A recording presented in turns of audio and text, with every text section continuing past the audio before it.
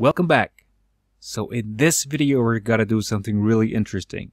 We are going to add the correct note dots on the correct notes on the corresponding fret on the fretboard. So let's get started doing that. But before we get started doing that, I just noticed, because I made the browser window a little bit smaller here, so if I slide to the right here, you can see this doesn't really look that good, and I can fix that by here on the fretboard in our CSS just by giving it a minimum width. So let's give it a minimum width of, I think, around 1500 pixels. We'll take care of it. Okay, let's see if that works. But that is totally unrelated to what we're going to do in this video, because we don't want to have only D flats on this fretboard.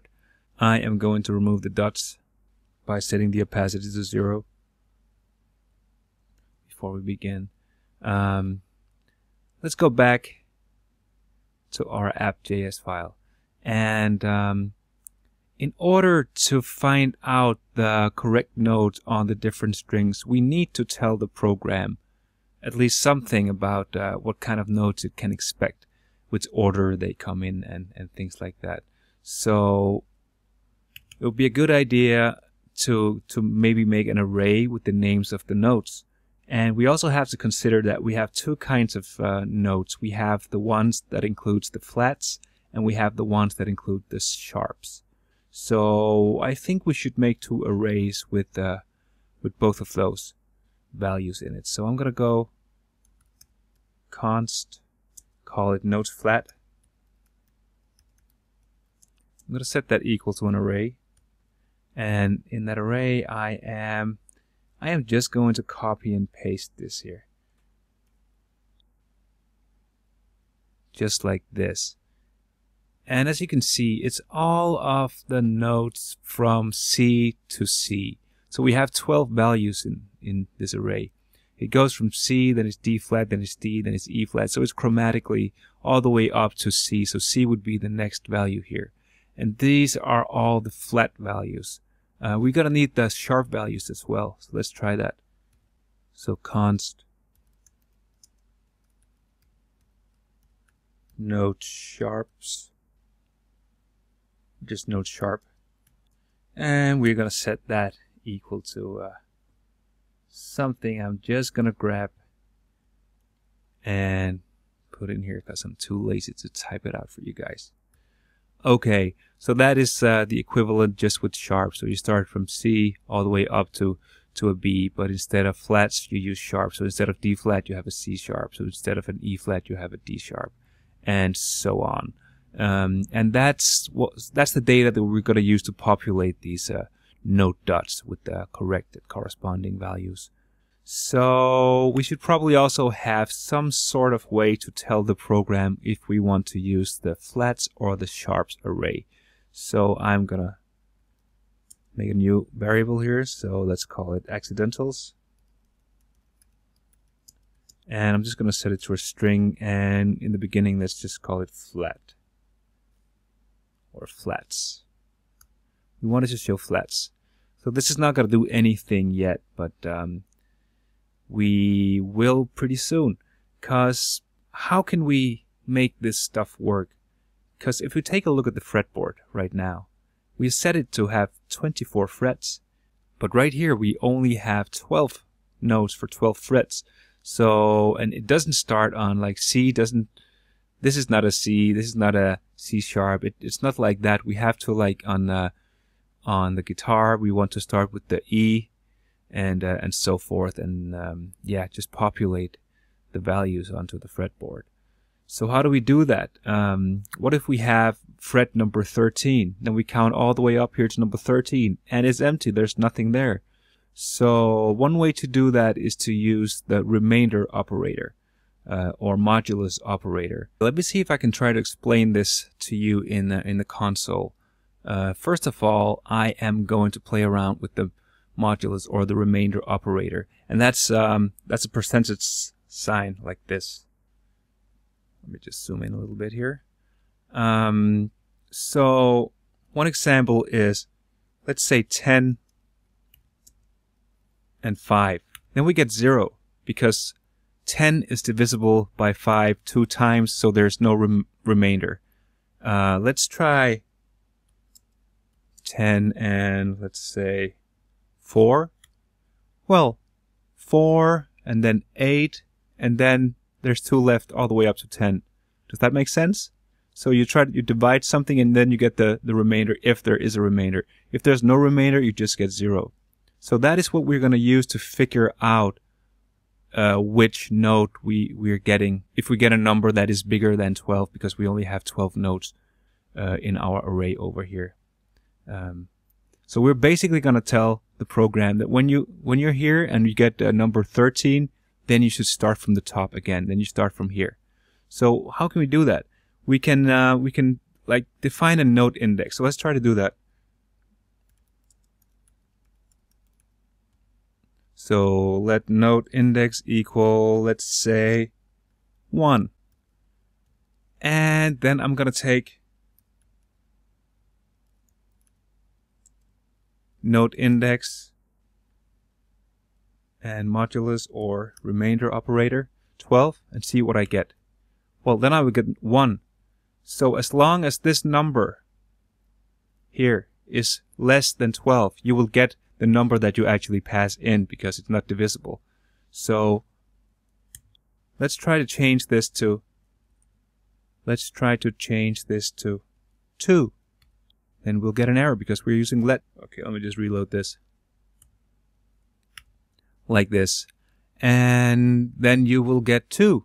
And the same if you pass in 7, you'll get 7. And that makes sense because if you put in an index, it'll count from here 0, 1, 2, 3, 4, 5, 6, 7. So this will be the note that you get. But if you and you can count in like this 1, 0, 1, 2, 3, 4, 5, 6, 7, and that would make sense. You will get the note on the 7th position of the index number 7 in the array.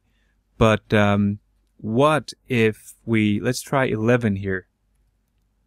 Not a big surprise, you'll get 11. But what if we type in 12?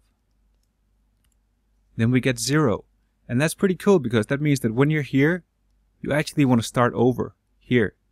So you actually, when you get all the way to the end of the array, you want to start over from the top because that's what happens when you go through the first octave. You just repeat the octaves. And you can actually keep going again and again and again. We're probably not going to have a guitar with more than 24 frets, but if you have 36 frets or 1,000,000 frets, it will still work. So let's try that. So you can see, let's have 13. And then you get 1. So that means it starts from, so instead of here, this next value, it'll go here. So it's kind of like it just goes round and round and round. So I could also go, set this to 453 and I'll get 9. So I know that if I go up 453 times, I would get index number 9 in this array. So that's what we're going to use in our code to get the right note when you're over the 12th fret, when you exceed the first octave on the instrument. So let's try and have a look at this. We have this already. I want to go and create a new method on our app. And it looks like it's here. Let's call it generate note names. It's going to take a note index. And it's going to take the accidental that we want to use. Like this. And remember, that's what we set up above before. We haven't yet set the note index, but we will. But we have the accidental. So now we're working with the flats, which means that we're going to be working with this one here. Inside this method, first I want to do what we just did in the console before. I want to take the note index that we pass in. So this is the number of the note. It can be anything, any number from 0 to 1,000,000. Probably not over 24 because we're probably not going to have more than 24 frets on our guitar. So I'm going to take that. And I'm going to set it equal to note index. And this operator and 12 because we have 12 notes. So that's cool. And then I want to check if we selected the flats or the sharps. So let's make a conditional here. So if accidentals are equal to flats, then let's do something. Actually, first, before we continue, we want to set a variable for the node name that we're going to return from this function here. And that is the node name that we get from one of these arrays here. So let me just do that first. Let node name, and we're not going to set a value yet. We're going to do that here. So I'm going to take the node name and set that equal to nodes flats, which is this array up here, because that's what we're working with right now. And I'm going to take the index of that, and that will be the index, node index. Okay, does that make sense? And right down here, I'm gonna take care of the case if it's not flats, but if it's sharps. So else if accidentals equals sharps.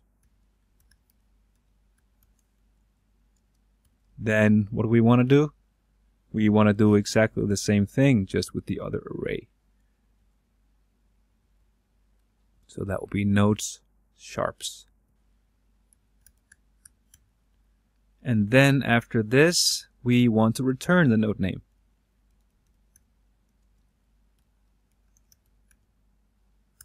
And that should hopefully work.